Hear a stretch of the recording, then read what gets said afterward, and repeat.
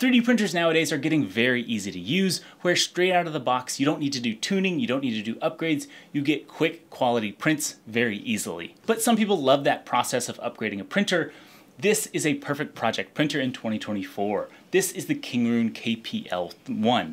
It's a Core XY 3D printer running on linear rails, running Klipper. Those three specs really open up a lot of possibilities with this 3D printer. It comes with a full enclosure around it, but it's not a perfect printer. There's a lot of issues I've had with this printer that make it not one I would recommend for everybody. But if you want to dive into a printer and really tinker with it and upgrade it, maybe this one's for you. Let's dive into the specs. It's got a build volume of 210 by 210 by 210. Like I said, it is Core XY, so it's got a lot of belts in here. It's running linear rails on the X and Y. There are linear rods on the Z motion. And those three things coming in at the mid $300, that's really the best thing about this printer. It's cheap because there are some things you're gonna wanna upgrade on here. This enclosure we can start with is not my favorite part of it. Most of my printing, I printed without the enclosure on there because it doesn't fit very well on here. There's a lot of panel gaps here, which you will lose a lot of heat there. So if you want this for a primarily ABS printing, you're going to want to get some foam and sort of seal up these gaps in all the panel gaps around here. Another downside to this enclosure is that it's very dark acrylic here, so you can't really see what's happening in there. Most printers nowadays would come with a light and a webcam in there. This one doesn't come with either of those. There are USB plugs here on the left, so you could attach your own webcam to it. But if you put a webcam in there, you'd also need to put a light in there. There are great ways to add lights to things. You could either wire it directly to the main board or use that extra USB port there to power some more lights in here. It's very doable. You could make this a custom printer and make it exactly how you want it to work. But out of the box, it's definitely lacking a few of these nice features that have become more standard on other printers. One downside of it being Core XY is you do need the belts tightened correctly, and they didn't come tightened correctly for me. So I did have to go in there and tighten one of them to try to get them to close to the right tightness. And it's kind of difficult to get around to the back of the hot end, which is where you need to go with an Allen key to tighten the belts. The next major difficulty of this printer is loading filament on the back. A lot of people can see the issue here. The spool needs to be loaded here on this really small spool holder, and then it needs to come straight over here into the filament runout detector. That is a really tight bend in itself. This is way too close to the spool holder, and this is too high. So when you open the top hat, it's going to be resting on the spool, adding extra friction to things. Then it has to go through this really tight bend in this reverse PTFE Bowden tube. That adds a lot of friction on there. And you can tell when you're feeding filament in there, there's a lot of force required to get it through this really tight bend, up and around the bend on the inside, and to the actual hot end. And I have already started to see some mods out there of putting a replacement spool holder on there, which will mount it lower, bypass the filament runout detector, and give this a much smoother bend up and around and to the hot end. I've also seen other mods out there to add some brackets up here so the top hat will rest on that instead of resting on the spool, which will add extra friction, like I said, and cause some under extrusion. And another downside with this top hat is that it does press on this Bowden tube and CAN bus wire that's running to the hot end. So you really should modify this, and if you printed a top hat on here, something to raise this panel up just an inch or two, it would be way better and not have so much extra bending here on that filament. It's going to have a really hard path for it to get to it.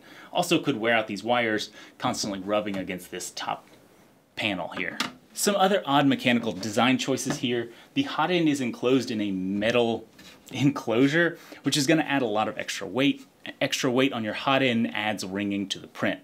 So that's an odd choice. That's why most other printers go with a plastic enclosure around your hot end. Inside the hot end here, it is a ceramic heater on the hot end, so it heats up really quickly, which is great. It does use an inductive probe on here, and there are no load cells in the bed. That means you will still need to use a piece of paper to manually set the Z offset on this printer, which is kind of disappointing in 2024. A lot of new printers are using a load cell to be able to manually adjust that Z offset, or even using multiple load cells, and that way it uses the nozzle to probe the entire bed instead of using a separate probe to do that. Another odd design choice here is the touchscreen on the front. It's a 3.5-inch resistive touchscreen, and the resistive touchscreen really isn't great. So the odd thing that this printer comes with is a stylus. Those buttons are so small I can't use my finger on them. You have to use the stylus to be able to maneuver and get around the menus. Also, it is resistive, which is annoying that you really have to like press on it really hard.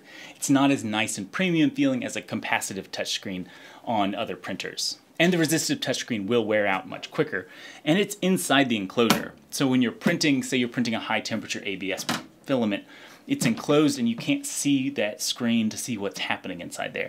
You would need to open it up, which is going to let all that hot air out, which you really don't want to do when printing ABS.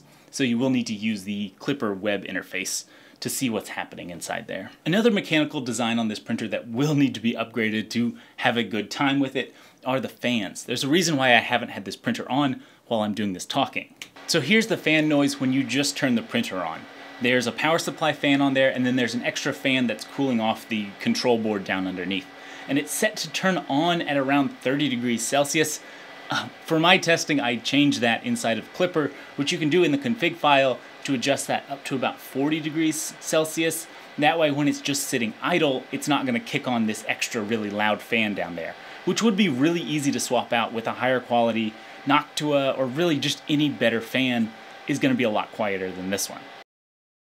So now talking about the software side of things. It is a very close to stock Klipper installation. It comes with Fluid and Mainsail as your web interfaces. If you go to that stock IP address, it will open Fluid, and at the end of that, if you add a :86, that will take you to Mainsail. They're both great, it's just purely a preference thing of which one you like more. I like Fluid, a lot of other people like Mainsail. One pretty big downside to it not being pure Klipper is that you can't update it without them sending you the updates.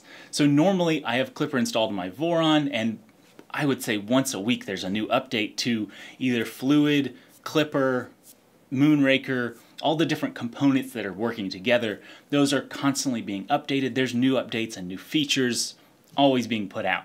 With this one, you need to wait till Kingroon creates a new image and then sends it to you. And then even then it gets more difficult. You have to go to the main board down there, remove the eMMC chip, and they send you this little eMMC to micro SD adapter.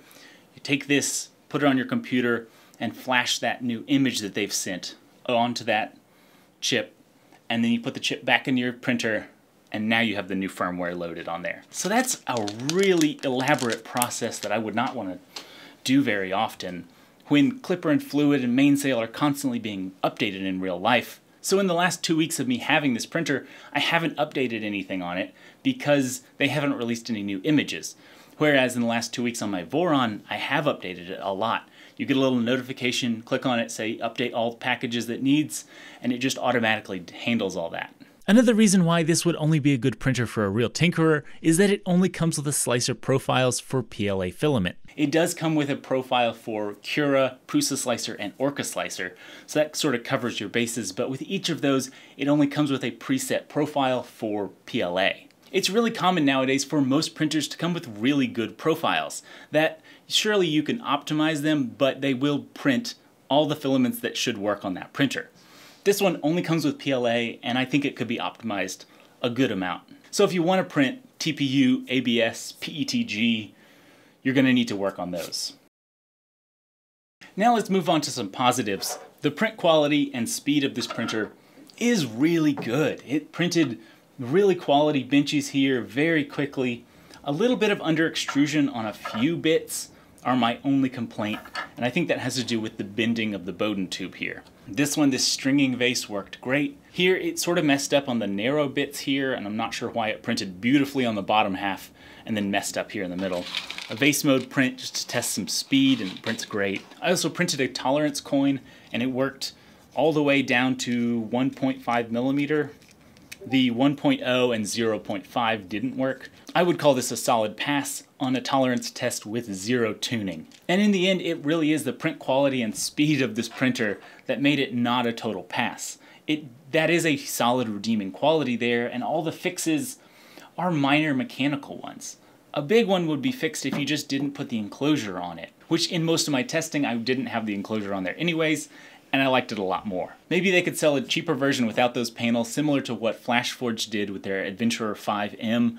The 5M Pro is more just enclosed, the 5M is more open air. Very similar to this one. And if you're just printing PLA, which I print 95% PLA, you're going to want to keep the door open and the top off. So in that case, you could just not attach them and have a way better time. So who would I recommend this for? This is a great second printer for someone who wants a hobby printer to learn Klipper. There's a lot of the macros that I would recommend you update and change. And so you can learn how to adjust Klipper macros.